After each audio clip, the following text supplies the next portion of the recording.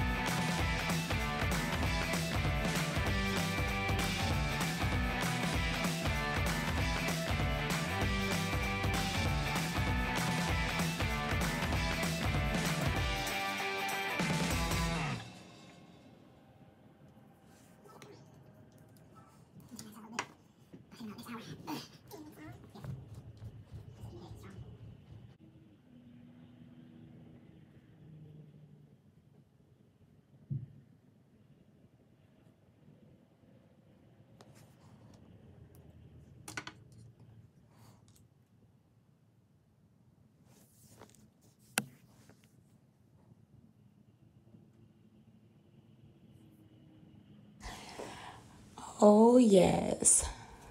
Them toenails looking nice, you guys. They're looking really, really good. I really like this. It's basic, something simple, you guys. Okay.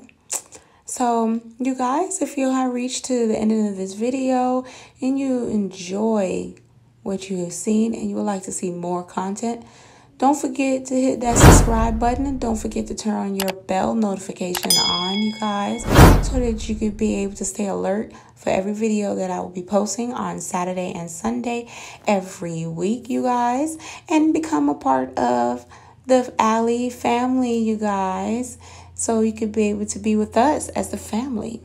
Okay, and don't forget to give your girl a thumbs up and show some love and drop me some comments down below.